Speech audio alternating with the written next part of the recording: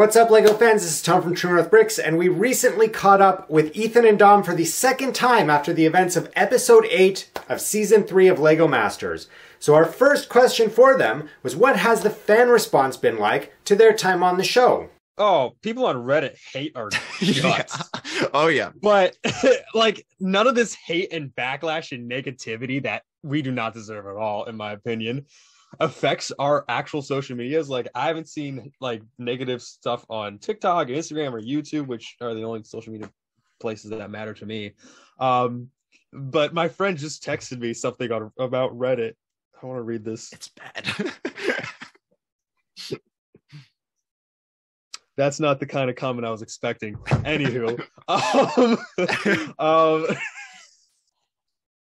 I'm sorry. You have to look at it through a lens. You have to look at it. I mean, yeah. Ethan and I are used to it because we already make content. So we've dealt with haters before. I've received threats. It's nothing. It's water under the bridge. It doesn't really affect me. Our moms, on the other hand, they did not take it lightly. So you can probably like find our moms commenting and arguing people in comments of Facebook posts. So that's hilarious. But yeah, it definitely wasn't like what we wanted to be depicted as, but it's a show. It is what it is. It teaches you as a person to only like focus on yourself and not really, stick with what you do and what you believe in, and don't worry about what other people think about you. And it really teaches you that, which is, I guess that is a positive aspect with that. But it hasn't, it's affected a little bit through the comments, but usually the negative comments are people not even following me.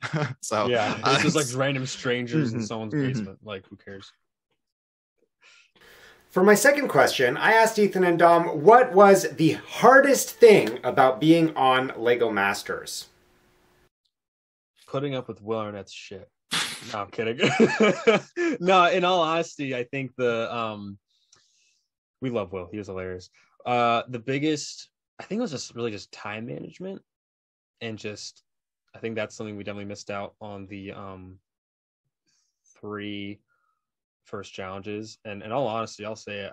Having that week of not doing challenges, I would give up instantly to go back to episode 1 and get into the competition right away. That wasn't an option for us, unfortunately. But it definitely, in my opinion, I definitely feel like we would have done better had we had those first 3 challenges to like learn off of and get that experience. I agree with that. That imagination is kind of a mixture of your last, previous weeks and kind of using everything that I've seen. And we were kind of inside of a hotel room, and it doesn't leave much room for imagination and your mental state. But it is what it is. We used our place, and I believe me and Dom used the best of the situation that we were placed in. Yeah. But when our first challenge, we felt behind really the whole time with not knowing the brick pit. I remember we just felt behind the whole time. When 3 episodes back, kind of behind. Yeah, that was, not like much. We just felt 3 episodes behind. Yeah. But I think those challenges would have helped. And I believe, it's definitely the one that's like, I believe the first 2 would have been fine. The bull one would have been, I'm from Texas, so I was like, it would have been awesome to have a bull riding challenge and say, yeah. But that one would have been fun as well. And seeing that one would have been so cool.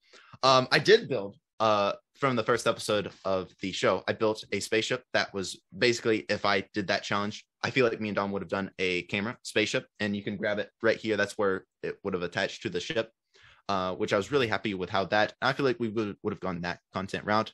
But overall, I think we did the best in our situation. Finally, I asked the duo, what is their advice for people who are just getting into the LEGO hobby? For financial reasons, don't. No, but no, I say start small and work your way up. It can be very overbearing with all these huge mocks and creations. If you're getting into mock building, just start small. Start with just a couple of bricks. My biggest advice is just take a creator 3-in-1 set, build 3 models, and then try to create a completely new model out of that set just using those parts. That's something I did a few times while prepping for LEGO Masters. Is I'd get a creator 3-in-1 set, build 3 models, take them all apart, and then try to build something completely new just using those pieces. And also make sure you have a space for your Lego building and Lego collection, because it takes up quite a bit. So for me, if you have a passion and if you have a if you work hard and you have a passion, you can accomplish a lot. Like whether it's art, whether it's music, whether it's Lego building. And that is like, if you have a passion and you work hard, you can accomplish a lot with that. And that's really my advice. It's short and simple. Just work hard and have a passion for it. And, look at what other people build, take their what works with them, kind of take their style and kind of bring it and twist it to be your own. Find your own style, look at other builds through social media, and find what you want, and work hard for it.